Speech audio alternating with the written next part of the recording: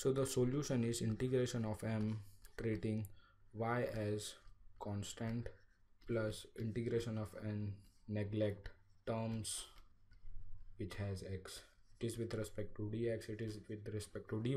So now we are going to write m is nothing but tan of y minus 2xy minus y into dx.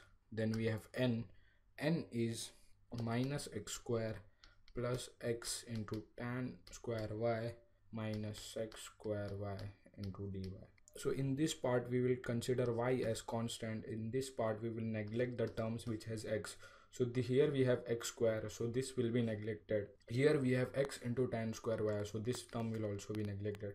So here we are remained only with minus x square y.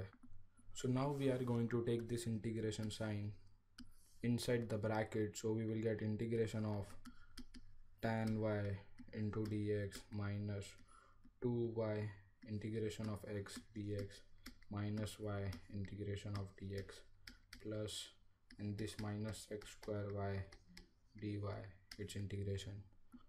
In this we are treating as y as constant, so tan y is constant, so we can take this tan y outside the integration, and integration of dx is nothing but simply x minus 2y. Similarly, y is constant and 2 is also constant, so we can take 2y outside the integration, and integration of x is x square upon 2 minus y. Similarly, the integration of dx is x.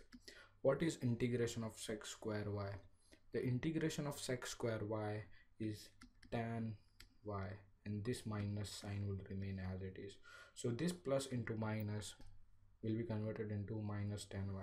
This 2 and this 2 will get cancelled, and if we rearrange this term, we will get answer as x into tan y minus x square y minus xy minus tan y equal to some constant. Remember, whenever we take integration, there is some constant c.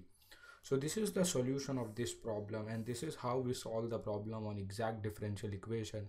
More problem on other type of differential equation we will see in our next video. So stay tuned for our future lectures.